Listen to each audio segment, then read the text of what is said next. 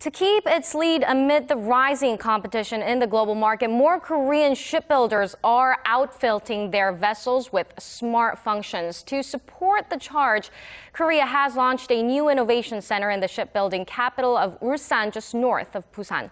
손정인, 송지선 reports.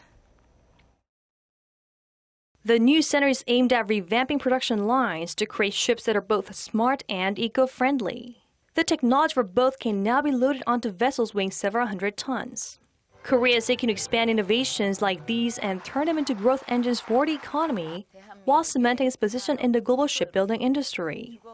스마트 선박도 2020년까지 시장 규모가 530억 달러로 확대될 예정인 것으로 알고 있습니다.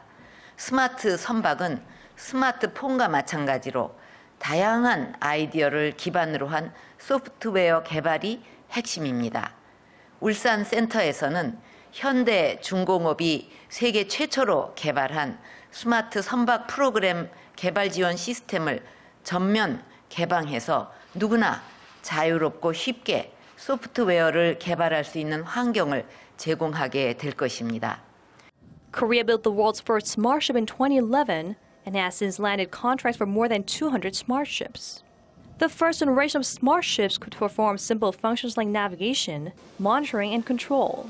But the next generation of ships will include the technology for automated shipping, which is already in demand among ship operators because of the potential for reducing operating costs and saving fuel.